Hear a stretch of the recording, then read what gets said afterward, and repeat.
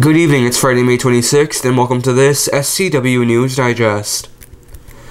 The San Joaquin County District Attorney's Office issued a statement today regarding the case of 79-year-old Lyle Burgess. The release said that Burgess had been sentenced to 90 days in jail with the opportunity to apply for a home sentence. This comes from a case alleging that he raped a 4-year-old at the time. The office says that the ability for a home sentence was offered due to his age and health condition. His plea of no contest was entered and he maintains his innocence.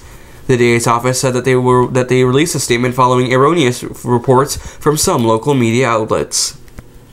Deputies with the San Joaquin County Sheriff's Office went on a prostitution sting Wednesday. 22 people in total were arrested and charged with solicitation of prostitution.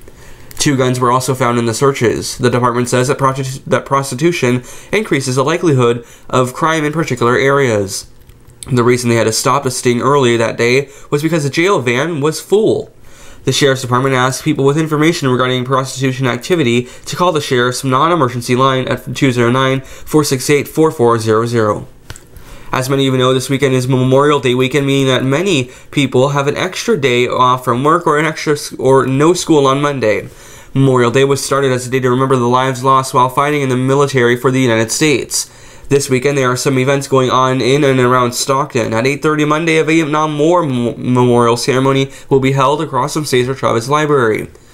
At 7 p.m. Monday, a World War II memorial ceremony will be also held at Weber Point. And also on Monday, a ceremony will be held at the American Legion Carl Post 16. That one starts at 1 p.m.